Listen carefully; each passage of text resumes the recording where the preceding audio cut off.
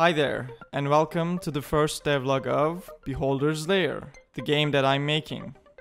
I've been working on this game for a while, so this video is mostly gonna be me talking about the current state of the game and my future plans. The game has a short story. You're an adventurer and you decide to go to this dungeon looking for treasure, but it turns out there's a beholder living inside the dungeon, and the beholder has a cult serving him and doing whatever he wants to do, so they capture you when you're sleeping. Then the beholder decides to throw you into a series of dungeons and see if you can survive, and if you can survive, he'll grant you your freedom. There are 3 dungeons with 3 levels each, in total 9 levels, and in each level there are 7 keys. You need to collect all the keys in a level to advance to the next level, and the game has permadeath, so if you die, you start from the beginning. One of the unique aspects of the game is the fact that there's only a single enemy in each level, and the player has no way of fighting that enemy.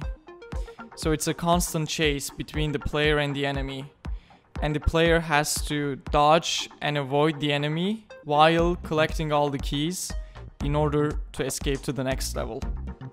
Every enemy has a different movement pattern, so the player has to figure it out and try to outsmart the enemy. Also, I'm not really good at art, so that's why I'm using mostly other people's assets that I paid for, and also some that I found online for free. I'm using the Godot engine to make the game. I'm also learning Unity on the side, but I'm much more experienced and fast developing with Godot. The game is based on a game I made in 2 days as a challenge to myself, and that game is called The Lair of the Beholder.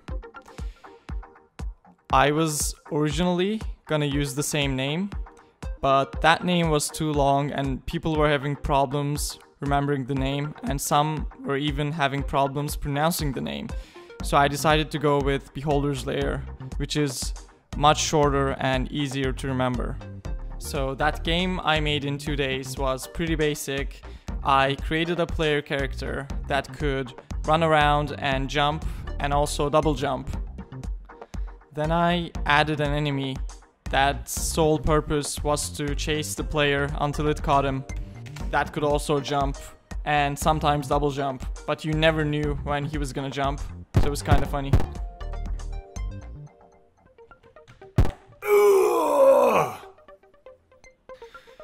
Finally, I designed a level, added some coins, which later on became keys in the full game that the player can collect, and I also created some menus, a win screen, a lose condition, and the game was done. Now let's take a look at what Beholder's Lair looked like initially. So this is what the game looked like. After about a month of development, I had basically recreated the lair of the beholder, but I made it much more scalable, and I also improved upon things like movement. Getting platformer movement right is very difficult, so I actually spent a fair bit of time perfecting player's speed, jump force. I added things like coyote time, variable jumps, jump buffering, and so on. Besides that, I also implemented a basic level progression system that uses levels and dungeons. I also added the basic enemy and some menus and a basic win condition. As I show you more, you're gonna realize a drastic difference of the graphics of the game, and that's because I actually had a friend doing the art for me initially, but things didn't work out and we decided to separate. So I actually had to replace everything he did and find new art. So that's why the game is gonna change a lot. Fast forward a couple of weeks, I implemented random generation to my game. I created this system in which basically each level had different templates that it can choose from to create it. So I added in total about 100 templates, and each level could pick six, yeah, I think it was 6 templates from those collection of templates. So each time you played, you would see a different set of templates presented to you. But I actually ended up removing this from the game because it was making things too complicated, and it was gonna take me too long to finish the game. And I actually wanted to get this game out there as soon as I can.